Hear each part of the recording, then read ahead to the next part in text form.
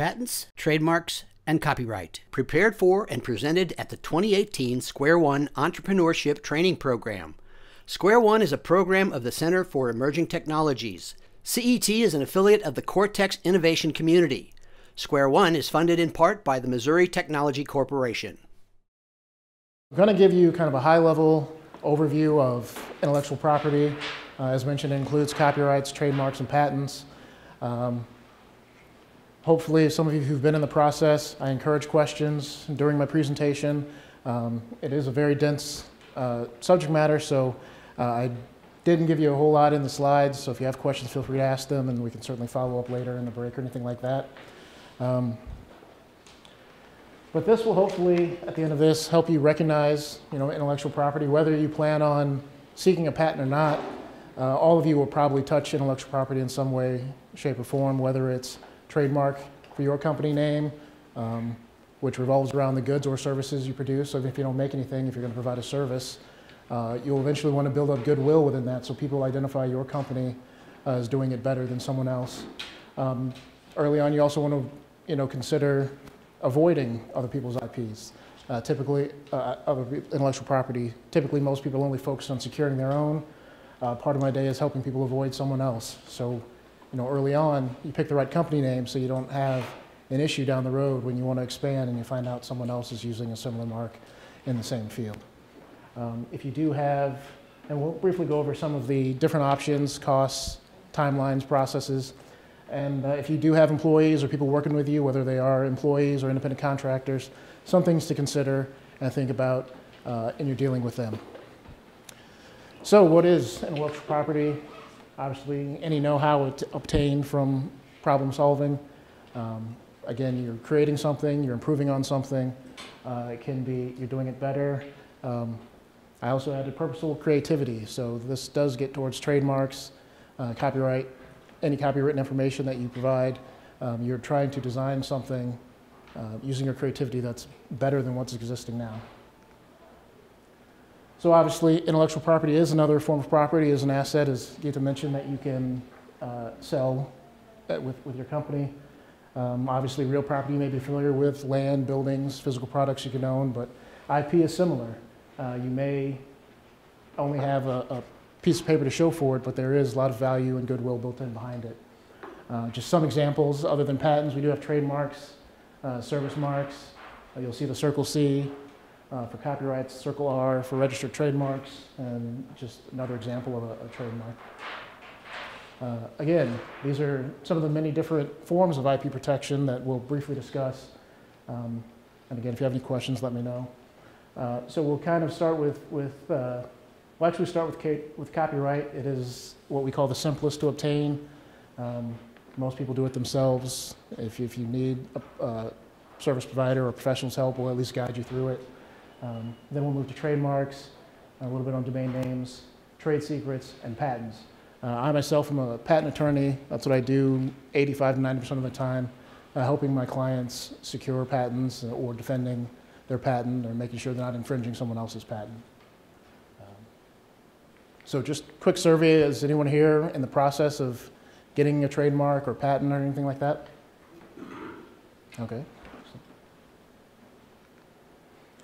So the point of IP protection is to protect yourself against your competitors. IP can work both as a sword and a shield. So as a shield, you want to protect yourself against your competitors, keep them from doing something, as we'll discuss later with patents.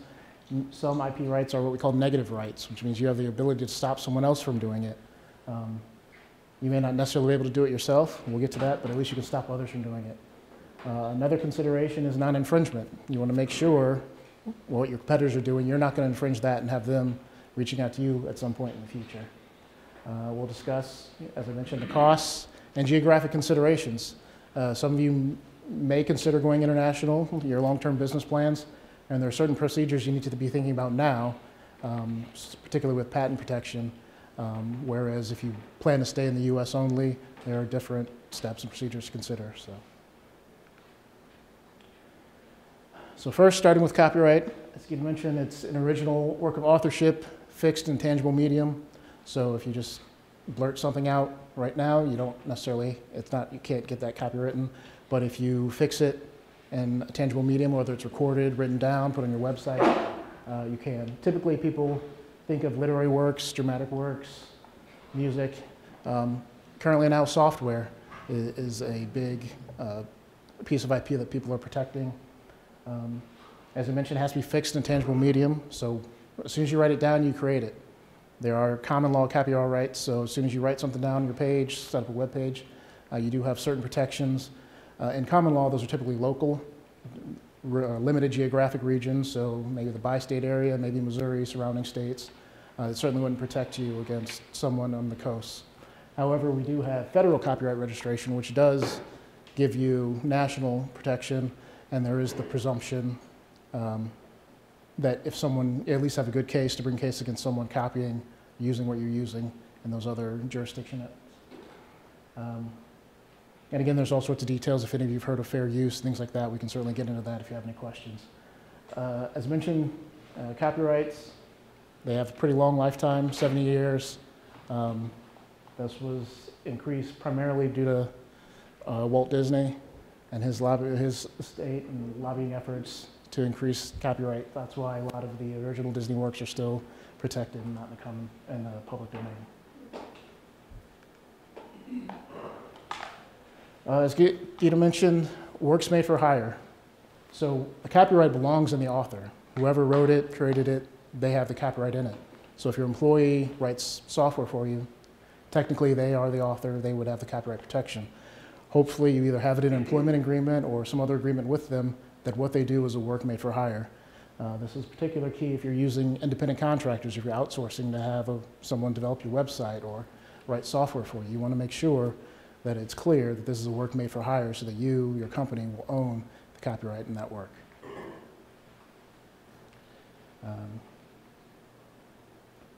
Any questions regarding that? All right. So moving on, the next form of trademark, that's something that nearly everyone will encounter. That is actually any word, name, sound, symbol, or device, combination thereof, that identifies a source of goods or services. The key being the source. So when you see a t-shirt, even if there's a logo on the front, the trademark is really on the tag that you can say that this is the company that produced this good and that's where it comes from. You can have sound trademarks, there are some smell trademarks. I looked into it and there's actually, Verizon has a smell trademark for when you walk in their stores. I've never noticed it, but if anyone goes in there, there's supposed to be a particular smell in Verizon stores and they were able to get a trademark on that. It is described as a flowery musk scent. So, yeah.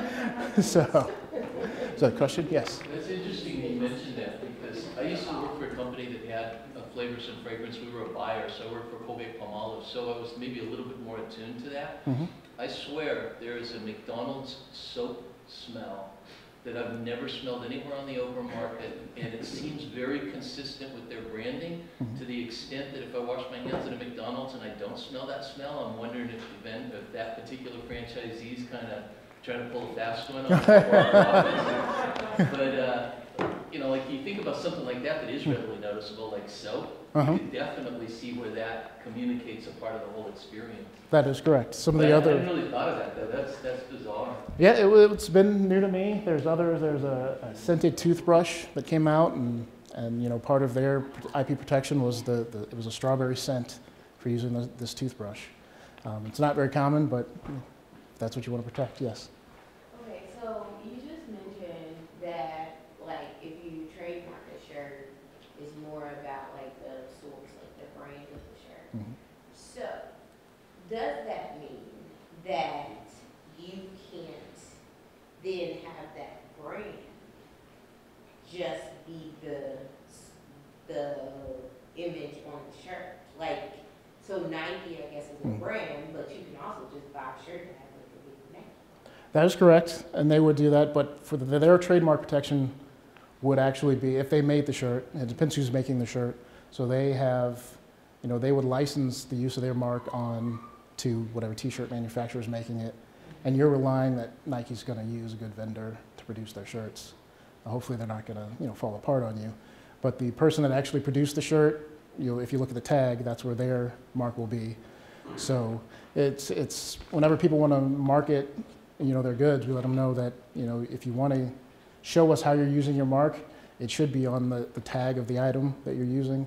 So just putting your company logo on a shirt, you wouldn't necessarily protect. That would not be a good example of your logo in use, because unless you're a shirt manufacturer, then you're really just providing a product, but you want to show how you're using, or some product that you use with your mark on it. So whatever you're doing, if you're providing a service, so it's most likely a website. Like I said, if you do sell a good, then seeing it on the packaging of that good in a store is what you would want to do. So what would you recommend then for trademarking? Like if the whatever's on the front isn't on the tag, then how do you protect the whatever's on the front? Well, your trademark would be in your business that you're doing, and that shirt would be to further the goodwill of that. So, as I said, unless you're a t-shirt manufacturer, it's a good marketing tool, but you want to build your trademark in whatever you're doing. So if you're providing some other service or making something else, you want to build that up, and the t-shirt will help you get your name out there, but your core focus and the value in it is going to be the business behind that you're making.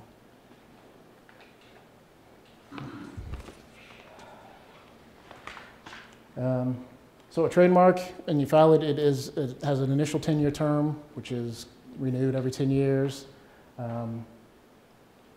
It's in perpetuity as long as you're using it. The key for trademark protection is a likelihood of confusion with consumers. So you'll see people with similar marks, but they're in different goods or classes. So you can have trademark A that sells software. Trademark B over here is making swimsuits. And there's very little likelihood that someone purchasing a swimsuit is going to think this comes from the software manufacturer and vice versa. However, when you get to larger companies, there can be some overlap. It's so Amazon is a service mark and a trademark.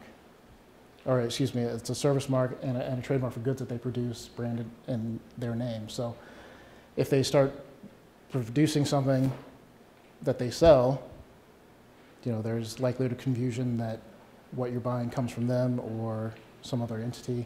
Their service mark is for web services, so you want to really just think about those when you're picking your mark and moving forward. But it's the goodwill behind the company is ultimately what provides value for trademarks. Trying to think of a good example of confusion. Well, if anyone, it's fictitious, but if you've seen Coming to America, the movie, McDonald's versus McDowell's, and how Mr. McDowell bends over backwards to show the differences. That is something where if you look at it, they're so close, they're in the same industry, most consumers will likely be confused. And it's kind of hard to predict that. When you get into litigation, you conduct surveys, you speak to all sorts of people, so it's hard to predict how a jury would rule on that. So entrepreneurs tend to identify 4 or 5, maybe more names that they want to go forward, and we would do a search. This name, this brand or this mark is not used in this category of goods and services. You have a greater likelihood of succeeding with it, or we'll let you know this is pretty close to something else in a similar industry. There's a good chance that it would fail. Yes? How long 10 years Public policy, just to make sure people are using it, so that you don't get a trademark, make some products go out of business, and have, prevent anyone else from using it. So again, these are, just some trademarks identified. Obviously, Amazon, United Airlines, Southwest Airlines. Those are both. Well, the airlines are primarily service providers, transporting people around the country. If they sell goods, their branded material or anything else, they could also be goods providers. You can, as I mentioned, you can have a sound. So if you've heard the ding, you're free to travel around the country. That is a sound mark that's owned by Southwest Airlines. Same thing with the NBC chimes that they play before shows. If you just hear that in isolation with a television show, and you're not NBC, they would have a cause of action against you. So. We'll talk briefly about trade secret, and this ties into patents we'll get into in a minute. But as Gita mentioned, any information that provides economic value to your company that's not in the public domain, and you have to take efforts to keep it secret. So the Coca-Cola secret and KFC's 11 Urban Spices at one point in time, they probably still are, in safes, in the CEO's office. I think Coca-Cola says neither the CEO nor the next in line can be on an airplane at the same time. There's all sorts of different rules that people have in place to protect the secret, and no one has access to the room and things like that. So for most of you, just simply limiting who has access to it, storing it in a secure location, signing NDAs for anyone you work with, taking reasonable efforts to keep that information secure will instill trade secret protection in what you're doing. Yes? Question. So once you become trademarked, does that protect you from social media as well, or how does that work? Well, people can use your trademark if they're using it correctly. So if they're using it to identify your company or your source, your service, then it's... Can they register, like for instance, like on Instagram, if you are Nike, can they register your name as on Instagram or Twitter? Because I've had that happen to me. No, in theory, no, they should not unless they're using it. It's similar to the squatting with domain names. So the courts are allowing people who have a vested interest in that name or that mark to reclaim anyone who squatted and said, I'm going to, beginning of the internet, trade or secure the rights for Ford.com before Ford really had an online presence, and then hold it for hostage. Yeah, and, right, they want to charge. Yeah. So if they are actually using it, I mean, it's hard to say. I mean, if they're simply doing it to extort someone else, a more senior user, then courts would look unfavorably on that. But if they've developed on their own and they're trying to market or sell a product that uses that, we'd have to take a closer look at it. And it's hard to give a straight answer for that one, but yes. So, like some companies just use the common word like Apple. Mm-hmm. We always talk about Apple all the time. Mm-hmm. So I assume how can they trademark at least trademark their own companies or? So when Apple began, they initially they were limited to computers and software. There was also an Apple Music in England, and once you register a trademark, I did not provide this in this handout, but Gita did. You'll see that there's a sliding continuum of trademark strength, going from generic and descriptive all the way up to arbitrary and fanciful. So if you just have a generic name, you sell vacuums, you call your company Vacuum Co., they'll say that's generic and you most likely won't get protection for it. You go all the way to a made-up word like Kodak, Google to some extent, even though it's a real word, you have stronger protection in that. So even if you do use a relatively weak trademark, you try to acquire what they call secondary meaning, which means you've built up your company and the goodwill behind that mark to a certain point that when anyone hears it, they're going to associate it with you, and there's little likelihood of confusion. So anyone hears Apple with electronics, they're going to think of the company in Cupertino, California. Until iTunes, Apple Music was just the company in England, and they've since had litigation since Apple got into the music business of whether that's allowable. So we caution or we recommend that you try to start at the arbitral or fanciful mark. So just make up a word. If you really want to pick something that's close to your business, then we try to suggest pairing it with a logo, drawing, something else to give it some distinctive qualities. So does the trademark also add more value to the company? Like when the company exits, Mm-hmm. does it add value if they have like a trademark for the company? It can, but as I said, the value of a trademark is in the goodwill behind it. So if, like I said, your company is well known and people can instantly recognize that trademark and associate it with you, that has great value.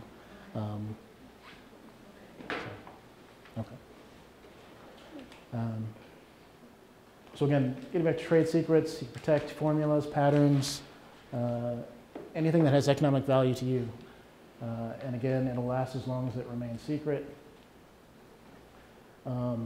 So just ask yourselves, what would hurt my business if it gets out, whether it's a customer list, supplier list, if you're making some sort of concoction, if you make perfumes or scented candles, the exact ratios of the parts you're using, the suppliers who you get the components for, that sort of information. In theory, they're all publicly available, but the manner in which you're using them could be secret only to you, and you want to maintain that amongst yourselves or anyone who's working with you. Just another list, the software you're using internally, reference materials, supplier lists, strategies, things of that nature. If you certainly have any questions or whether something you have could be a trade secret, you feel free to ask. So go through a few at the end of this and maybe we'll see. Someone that breaches that, there are certain actions that you may have, whether at the state level or the federal level. But again, we recommend NDAs for everyone you're dealing with, if it's an independent contractor or a third party you're working with, to try to protect the information that is important to you. This gets into some defenses of trade secrets. So there is a prior use defense. If someone acquires the knowledge on their own or they have been using it, you may not have a cause of action against them. But we recommend you keep track of this information yourself when you've started doing something, whether it's on an invention disclosure form or whatever notes you may have. Just keep track of dates and times when you're using this information.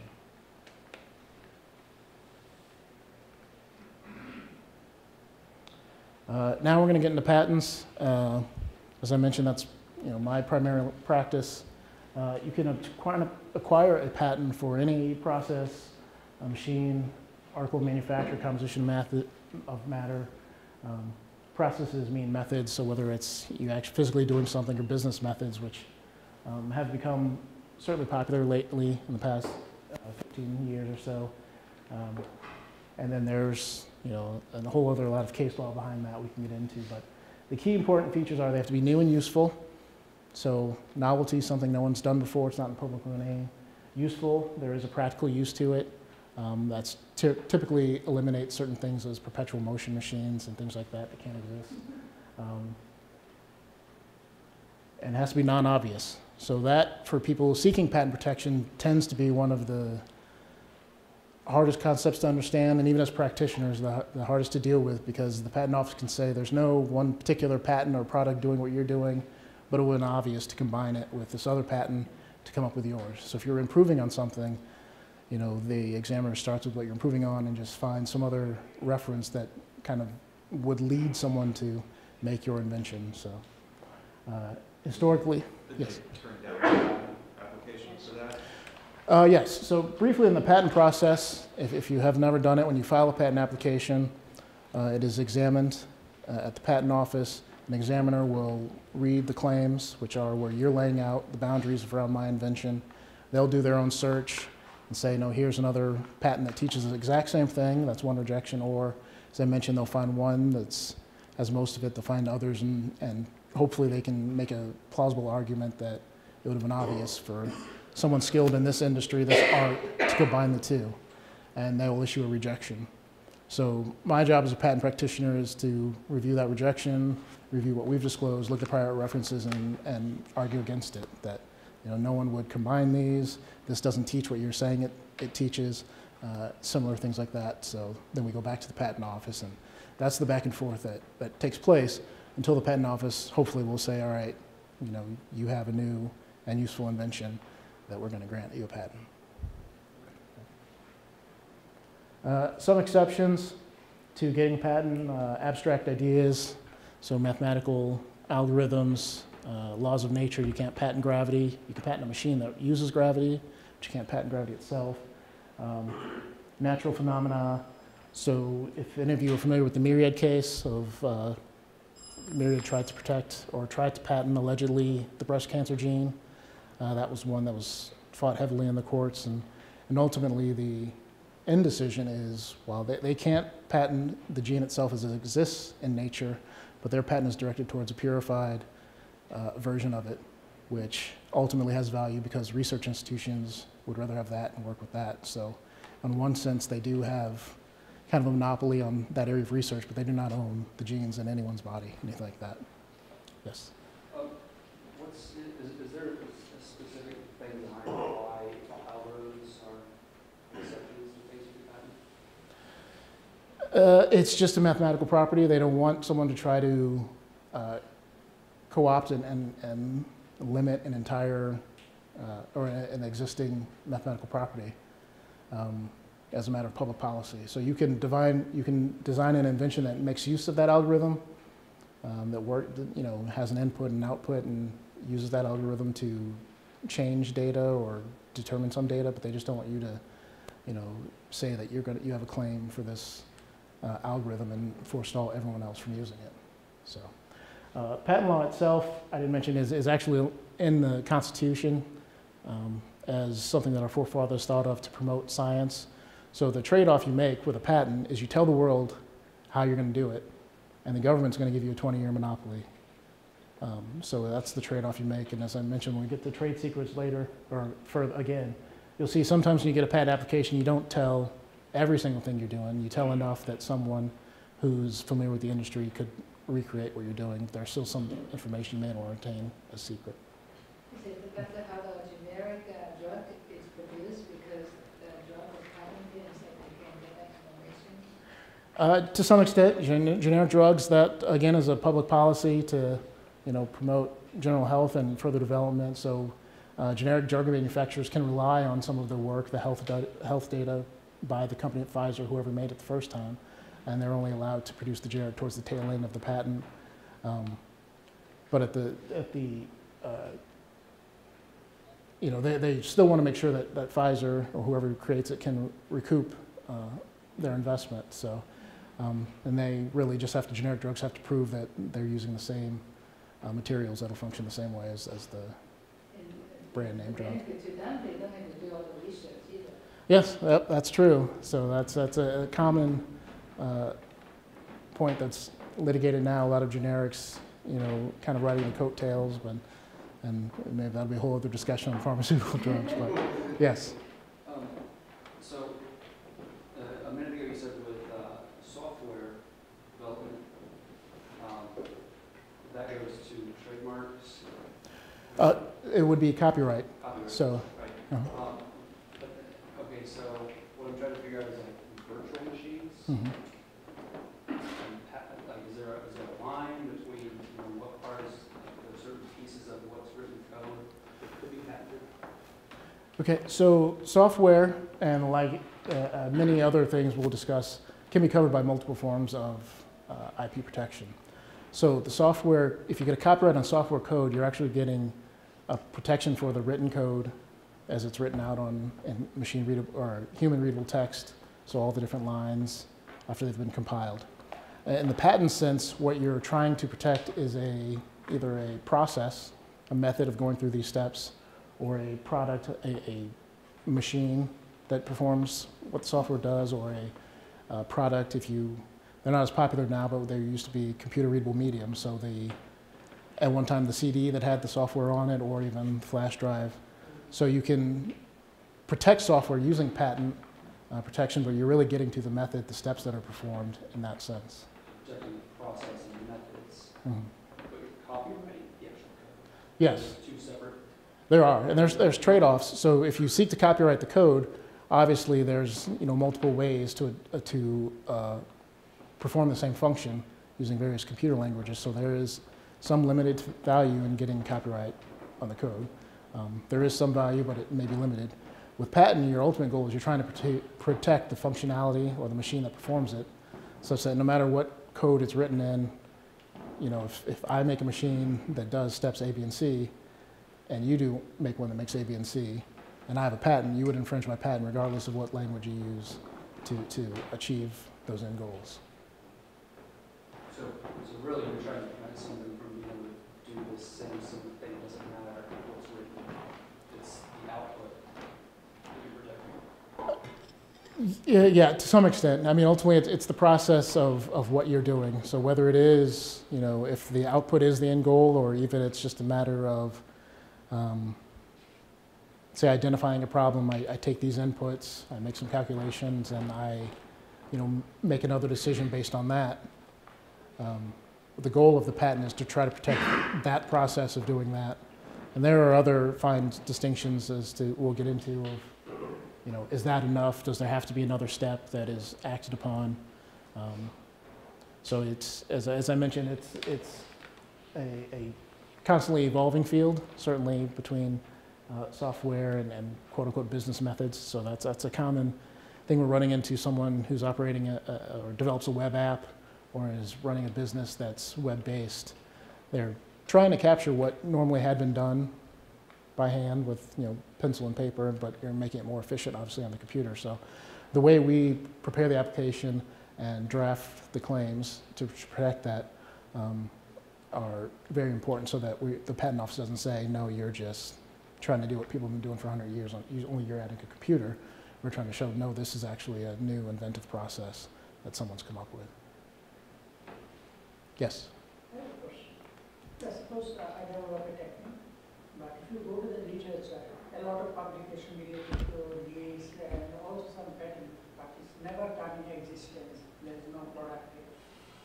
So if suppose I develop things and I develop that, I can produce this, and I talk to a equipment manufacturer that can do this idea and see it.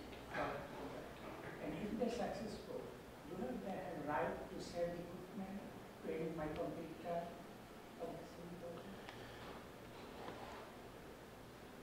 Because their job is to sell the equipment. So, a common lawyer answer is to say it depends, which in this case it does. So, first thing I tell clients is, even if you don't see a product on the market, it hasn't, widely well known, doesn't mean someone hasn't filed a patent application for it. It may not have been patented. There may be other reasons they didn't get one, but at least they've, tried the process. So on the first end, it could be the patent office could think that this information is out there, and you would not be able to get a patent because they're going to argue that what you're trying to do is not new, it's not novel. The second would be if they don't find art and they go through and say, yes, you could get a patent. As we'll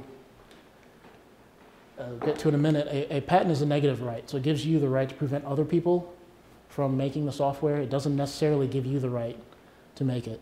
So there could be, if you come up with a product that has 4 parts, A, B, C, and D, I could have a patent for a product that has A, B, and C.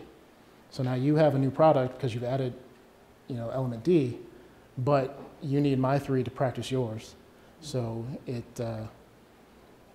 that could be the case as to why you're not free to sell your patent, because there could be a patent there that either wasn't identified or we'd have to look at it closely. But in theory, if something is in the public domain and is not protectable by patent, in theory you could be able to sell it, but you would not be able to stop anyone else from doing it because you do not have a patent yourself.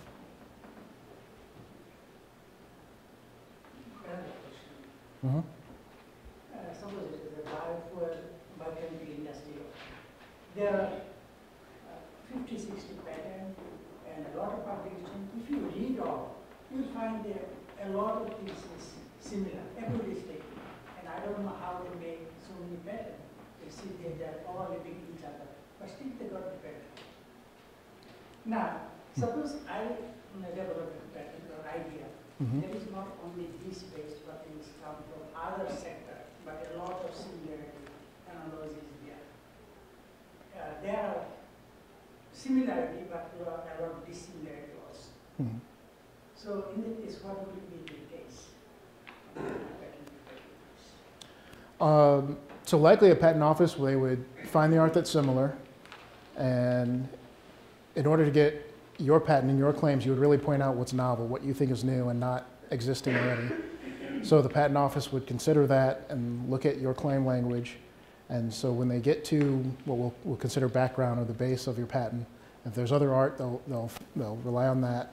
And if they can find something that teaches this new piece you've developed, and they can make a plausible argument that where it's taught is related, such that someone in your industry would consider that, their first action would be to reject your claims and say your invention is obvious because someone skilled in your art has already done the base, and you're just adding something new that someone else in the same art has discussed over here. So unfortunately, the patent office imparts upon inventors knowledge of everything in the world. So they can, assume that you have knowledge of all of these things, which, it's certainly not practical, but it is just an assumption that they can make. So part of our job, as I mentioned, would be to look at these two references clearly and show, well, no, one of the skill would not combine this third art because it says certain language that if you tried to combine it, theirs wouldn't work. So as engineer, whoever building this, you would say, no, these really teach different things. There's enough reason why someone would not combine these, and I've developed a reason why you would, so I have a new invention. So that's the short answer. Obviously, we'd have to look at the details of what is taught in the different references, but there's most art areas we'd say are pretty crowded. A patent can, as I mentioned, can be a sword and a shield. So when you draft a patent application, there's a written description which describes your invention. One thing we try to do is perhaps maybe think of some changes you might make, some tweaks, some potential developments you might make, because the process can take several years to grant. And so, or you may put in stuff that you just don't want anyone else to do. I know I'm not going to add Part D, but I want to put it out there to stop someone else from adding Part D. And then there's the claims, which are like the fence around your property that is examined, and that's what tells the world if you ever want to sue someone for infringing your patent, they have to do what is in the claims of your patent. So the claims will be narrower than your written description, but we have to consider both from a patentability standpoint of whether you can get a patent versus whether you can practice your patent in view of what else is out there. Yes? One of your lists up here under subject matter is processes and methods. Mm-hmm. If you take something that is off the shelf, that is, we'll example, a part that is invented, sold as plumbing, Mm-hmm. and you find an electrical use for that, is that patentable? It's a new use. New uses on themselves, typically no. Not unless your new use, as I mentioned, is so new or non-obvious that hopefully you would have to do something. But if you could just take Part A and use it over here, Part B you would not get that. If there was something about its use in plumbing that. Yeah, for example, I love PVC. It's not conductive in its work parts. So no, in that instance, just taking a PVC part that was used to transport water or some other fluid and using it to hold conduit would not be patentable. Now, if you had to do some of the process, coating it, change it, do something else, that potentially could be patentable. Okay. Or if for some reason there was prevailing knowledge, everyone said there's no way in the world you'd ever use PVC as an insulator over here, and or it's an electrical part. And you somehow show that you can and it works, then you certainly have a stronger case to prove it's not obvious because you're going against conventional wisdom, but simply taking it off the shelf and using it for a new use. Yeah. Something similar happens in the drug business though all the time, so that's the business I'm in. So, companies frequently will discover a new use for an existing composition of matter, and I believe they can get a method of use claim on that. Is that correct? Yes. Now, pharmaceuticals is, I don't practice it, but I know it is a completely different bear in that sense. And really, when you ultimately get down to, it's my understanding, into besides chemical composition, some of the different molecular shapes and structures. And I think more often than not, you may find people were sure it wouldn't do that. And here we are showing that it can do that. But in general, for most products, a new use without some modification, unless there is some strong reason that people came out and said you could never do this, you would not just be able to use it.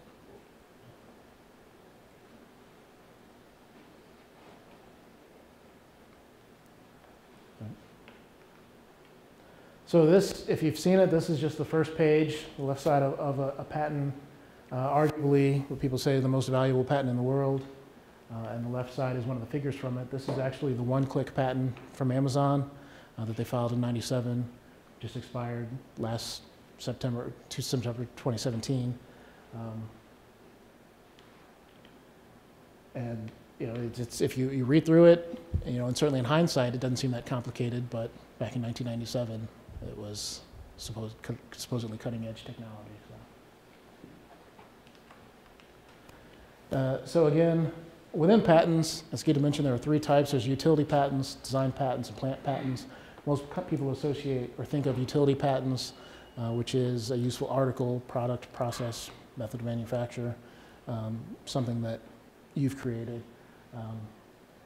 that gives a person a 20-year monopoly to prevent other people from using that. You have the right to prevent others from making, selling, using, importing, so you can stop someone from making it in a third country and importing it into the United States. But the key thing, as I mentioned, is a patent is a negative right. So just because you have a patent doesn't necessarily mean you can practice it. There could be superior users that we have to consider. Certainly if you were to improve upon the iPhone, you can't just start making iPhones with your improvement, because Apple would take issue with that. So there's also plant patents. Those are still somewhat prevalent. I have not seen one recently, but certainly if you think of the Roundup Ready chemicals that, or excuse me, Roundup Ready plants that Monsanto was making, and certainly 100 years ago when we were a more agricultural society, there were a plethora of plant patents, but you know, the living organism must be asexually reproduced, not tuber ligated, or excuse me, propagated, and it has certain characteristics that are key to it. Yes? Is there a reason that that category kind of evolved to like organism patent or something else so that it's more generalized for like living organisms as opposed to just plants? Or is there like a historical reason that it's still designated as like a plant patent? I think still just going back to public policy that they don't want you to protect anything that's naturally present. So hopefully if you get a plant patent, you've created a plant that doesn't naturally exist on its own and you can't just go out and grow it. So the second one, you know, it's not tuber propagated and it's not found in an uncultivated state. So they don't want you to get a patent on, you know, some plant that's just growing wild in some field that no one's ever seen. So then how do they handle like synthetic organisms that are like bacteria made to generate like plant genes or something else? Like what level of combination of what does exist in nature is not exist in nature is still patentable? So that was a case Supreme Court decided, I believe it was the early 80s, for a bacteria. And it ultimately boils down to, would you find this in nature? And if you can't and you show that it's a man-made product, then you can get a patent for it. Yeah, this happens, again, this is my field, it happens all the time. These are patents that happen all the time. In fact, there's a company here that happened to start called RNA Agri, which is, you know, making organisms that are used in fermentation to manufacture agricultural products. And it's, you know, the patent's issued. It's yeah, powerful patent. So it's really complicated because, as some of you in the class know, there's a new technology called CRISPR-Cas9, where it's then biologically impossible to determine whether the change in the organism happened naturally or by genetic engineering. And that's going to create a whole new set of challenges for patents in this area. So stay tuned to the channel. Opportunities like for our speaker and others to make money.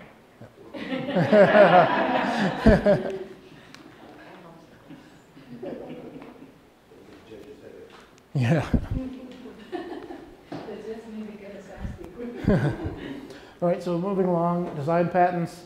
Again, they are designed to protect the ornamental aspect of an invention. So one of the earliest, most famous is the Coke bottle. At the time, you couldn't get a patent for just a glass bottle, but this protects that shape.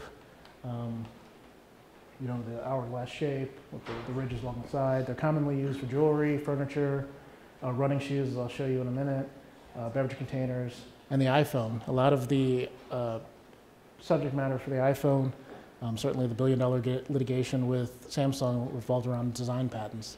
So they're taking existing things, they just organize it in an ornamental way to make it more user-friendly, and there's a lot of value in that. So some of the clients I work with who may not be able to patent their product in itself and get the full coverage, they've certainly designed it in a way that has patentable protection. You can also get to some functionality, kind of a backdoor way to functionality using the ornamental shape. If it has a certain shape that performs a function, you're just going for that ornamental shape itself, and you don't really try to claim a triangular shaped bottle, sort of thing like that. So this is a design patent from the Nike Shox shoe. If you can see, so most of the shoe is in this broken line. So Nike's saying, we're not claiming that general shoe shape. We're really focused on this part right here, and that's just the look of that Shox portion itself. They also have patents on a fluid-filled shoe absorption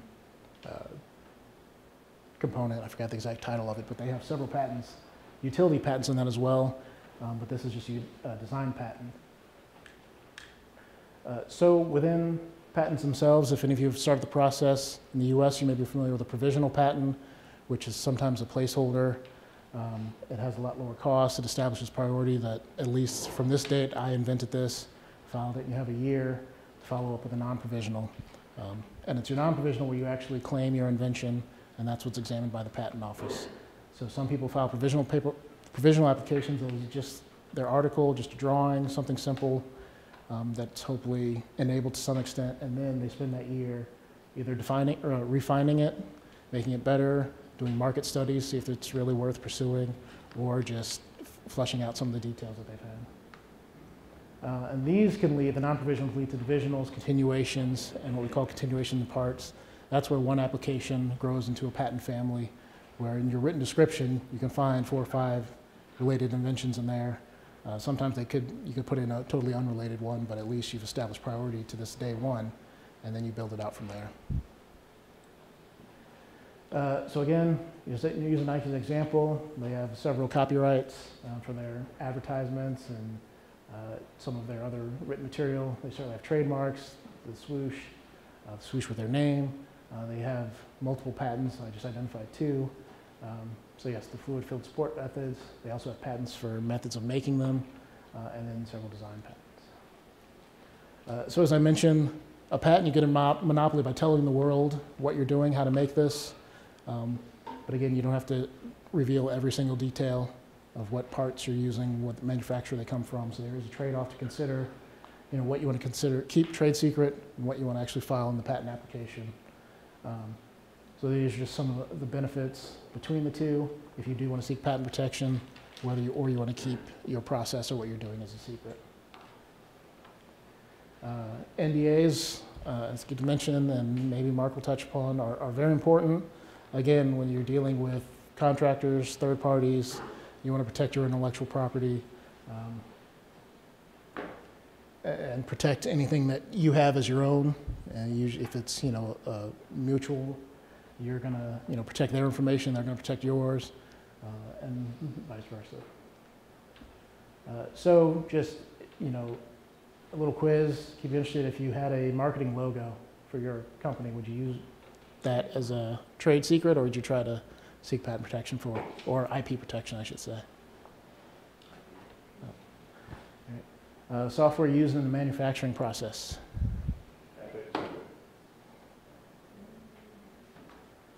So I would probably suggest that'd be a trade secret. That's something you're using to manufacture your product.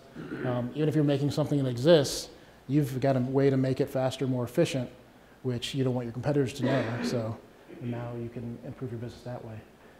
Brand associated ornamental device, design patent, correct. Your unique product or service name, trademark. Customer feedback data. Trade secret, correct. New software you use in a product. This one could actually be both. You could try to protect the software that's out there because someone might likely reverse engineer it, so you at least want to protect yourself for the functionality of it while it's out there. Conversely, if you kind of have a black box app, you really don't think your consumers are going to go through that trouble. you might keep it as a trade secret.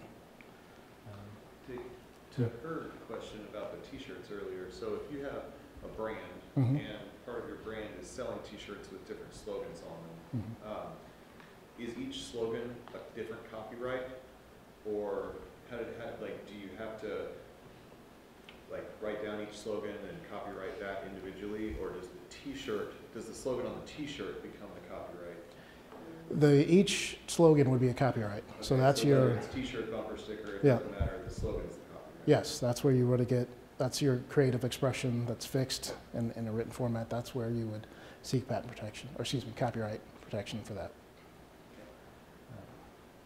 But again, if you have a t-shirt company and you want people to know that you make high quality t-shirts, that would be your company name that you would also trademark, and that's what's going to be on the tag, the back of the neck, or whatever when you sell it in the store. Yes? So, you're saying to copyright, not trademark? Again, you can do both.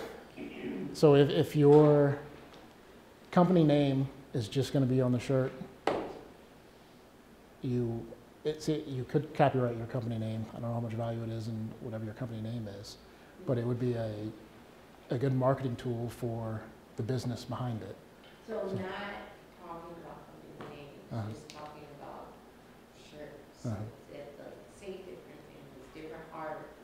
Is that a copyright or a trademark? Copyright. Now you could, again, you can do both. Primarily be copyright, but if you've come up with something clever and you're going to build business around, you're going to use it in other marketing campaigns, if it's going to be kind of what people know you for, just this one shirt, then you would seek trademark protection for what other ventures you're doing. So if you're going to use that to form, so Nike has trademark and copyright for, say, Just Do It, and you can build people see Just Do It, they know it's a Nike product. It identifies the source of everything else they're doing, whether it's shoe commercial, other apparel. If it's just apparel, again, it ultimately gets into what your business is. If you want to identify your goods or services and the goodwill behind it. But if it's you just come up with something clever, a good expression, that would be something you want to copyright and license to have put on shirts. Can you copyright without paying? Because like with trademark, you use like TM, your Lifebuoy, right? Like you don't have to pay for it. But like, do you have to pay for it? Technically, no. So copyrights and trademark, you can get a common law IP rights, which I mentioned may be local, or there's just this general region. So you can get a trademark, and you put TM next to it, and that'll give you trademark rights regionally in the bi-state area or maybe surrounding states, depending on what you're doing. And then you want to build, your secondary meaning behind that, so customers associate your brand with that. Federally registered trademark, you have the Circle R, and that hopefully, you've done your searching. If you get that, that means if you do want to go into New England or down to Florida, that no one else will be there to impact your mark. But it does exist. If you're using it to identify your company or your source of goods, it exists as it is, just using the TM. Same thing with copyright, as soon as you write it down. And while putting Circle C is a good practice step, it's technically not required anymore in the US. So if you do see someone else's art without the Circle C, it doesn't necessarily mean it's in the public domain. So just think of that if you want to borrow material from someone. But it is good business practice for yourself to put Circle C after anything you create.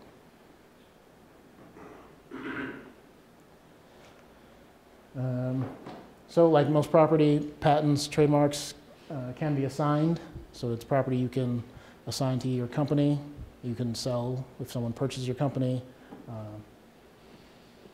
Most employees and employment agreements have assignment rights to the company.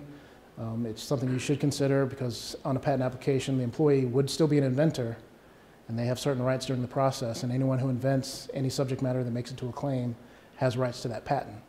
So you may have done all the work and I came up with one little piece that goes on one claim out of 20 and the patent issues and I'm a named inventor, I still have rights to the whole patent. So you want to make sure that everything's assigned to your company. As I said, it's usually built in employment agreements, that anything you develop here will belong to the company. There's certain things, the shop rights. If you develop something somewhere else, you know, they may not own it, but they may have the right to use it, unless these are some issues you've worked out ahead of time to avoid some headaches. Again, just more details for assignments. You want to try to capture everything you have, and we'll look over these if you're going to assign it to someone else. Licenses, briefly. I won't go into it too much. I believe Mark and his colleague are going to discuss it, but